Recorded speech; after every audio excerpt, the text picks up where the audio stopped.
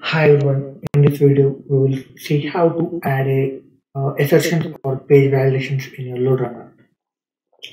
So before going to add the assertions, so what is the assertions in LoadRunner or any other performance tool? What is the assertions?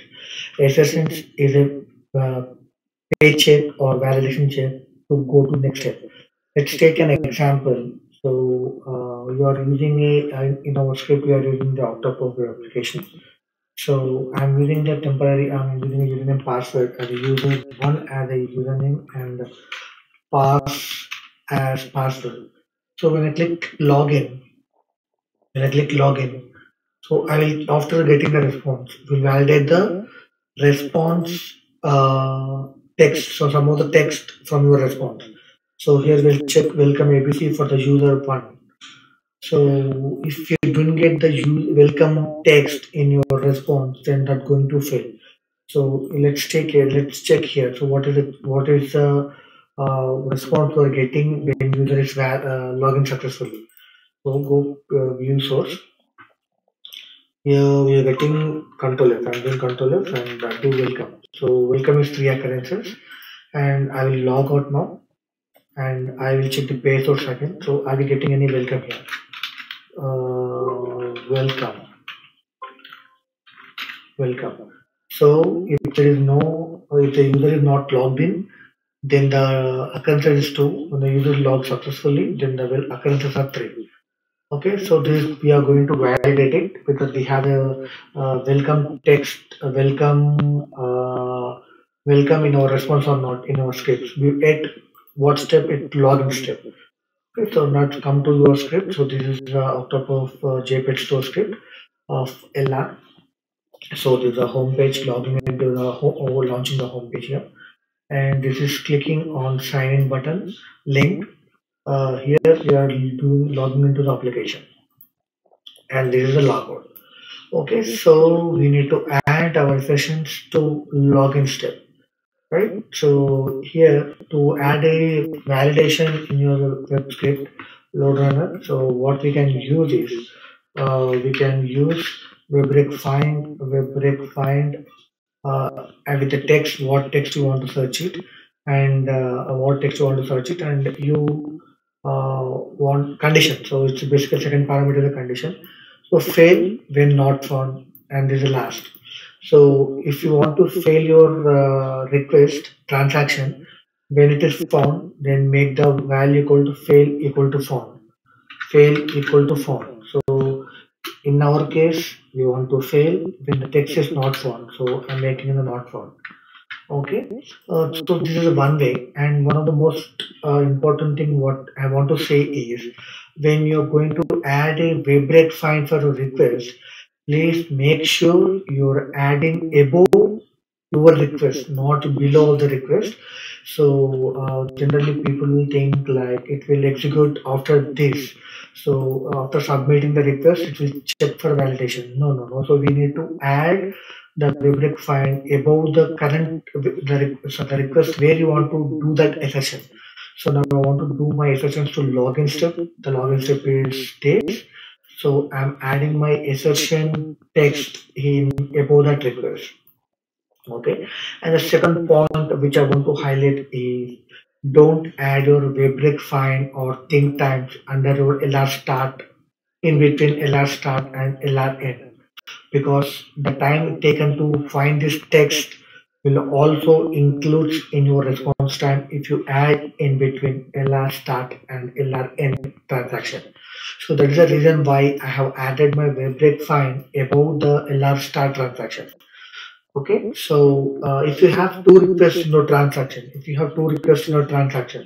so you want to add your session to the second request, then add just above second request by resuming your transaction. So you will have the LR transaction resume, LR resume transaction. You will have LR resume transaction, and so you use that transaction to it will stop your timer there, and it will do the validation check, and then it will add your response time of the exact request, and it will give it as a response time. Okay, so make sure you are using a large resume if you are using the think times or web breakfinds or correlations or anything in between a request. Just please make sure you're adding a large resume between your requests to avoid the time it is taken to correlate or capture the value or do the page validation or think types. Now, yeah, we come now coming to the assertion what we're going to add here. So I'm using a text welcome here. So if you see that welcome as earlier in our script, in our UI, it has two occurrences now. The user is not logged in. So user is logged successfully. Then we have three occurrences with the ABC as a login. Okay. So if there is any text that you can make generate, then make sure you are using the right assertion to validate your page. So if you add only welcome here, then even it is fail, even your request is failed, you will have a text welcome in your response. So make sure you are using right text for your assertion. So now I'm adding welcome ABC. So now I'm adding welcome ABC. Okay, now just I'm replaying it. Just replaying it. We'll see how it behaves now. So it should not fail in our case now. It should not fail in our case now. Yeah, the home page has passed. Next, yeah, click on sign in has passed. Now it has to pass the login now. Yeah, pass success. Now it will be logged out. It's logged out. Okay. Yeah, it was passed successfully. Now we'll change our assertions to assertion text to welcome one just for validation. Now replaying again. We'll wait for the now it has to fail. We'll wait for the failure message. So LoadRunner will throw the message very decently. So LR end.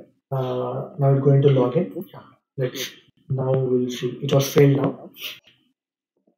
If you go to the output, if you go to the output here, you go to the output. See, it was failed. What it was saying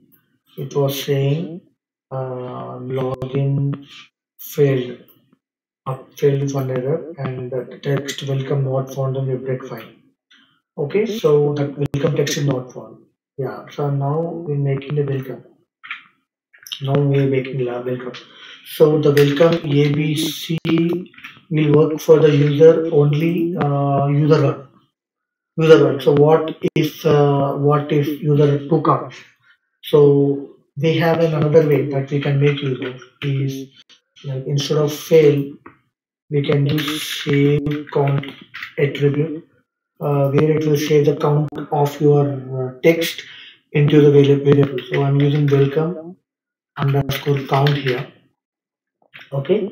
So when you use the welcome, it will check for the welcome text occurrences and it will save the number of occurrences it found in the response and save into this variable. Now you need to keep your assertion check here. So if I'm adding here if A2I. So why I'm using A2I here? So it was converting ASCII to alphabets to integer. Now LR eval string, open bracket, close bracket, double quote, and floor brackets with your variable. What is the variable name? Welcome code. So this variable is accessible only to your LoadRunner script. So it will not accessible to your C language. So when you keep the if condition, you need an integer value to keep equal to here. So what I'm doing is equal to 3 now. If it is equal to 3, then eval string will take this value as a variable and it will evaluate into a string. Then the string value is converted using the method function a to I. Now by this point you will get the integer value and you're comparing with the integer. If it is equal to 3, then cut this. It should not be auto anymore. So it should be pass when the count is equal to 3. Else the transaction has failed. So now I'm making so sorry. LR underscore fail. So if it is count not equal to 3, then it will fail. So we'll check the validations here. So it's a welcome. I'm replaying it. So it's compilation. We have compilation error. So we need to validate these 1 minute. We need to add one more bracket here.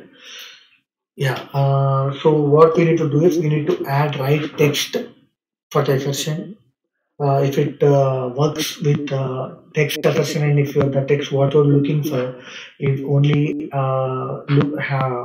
giving you the response only when it's valid response, then that should be fine. If you're getting the same text when it is failed, when it is passed, then you can make use of a generic text which you can use for the assertion accurately. Or if the count is differing from the login and log fail, then you can use a save count attribute here. We can use a save count, or we use a save count. So as per the requirement we can use, but if you use the save count, then you need to handle your pass and fail transaction. If you use if you use the fail equal to fail not found or fail equal to found, then it decides, LoadRunner decides based on your response assertion configuration what you mentioned here. Okay, now if you go to the output, the count what it has shown here, what it shown here is pass. The welcome count is 3. Okay, so now what we'll do? Oh, sorry. What we'll do is we'll add our script now. We'll add our script now. Yeah, it got down. Now what we'll do? We'll take welcome one now. So the welcome one should not occur at least once. It should not have at least once. Then it has to fail now. Yeah, just started the replay. It will throw failure now. It will show the count is not one now.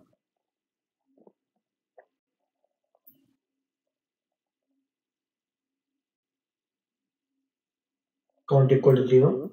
And if you see that it was failed now, status is failed. Status is failed.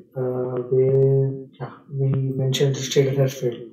So the script showing has passed, but the transaction has failed. The transaction execution has failed.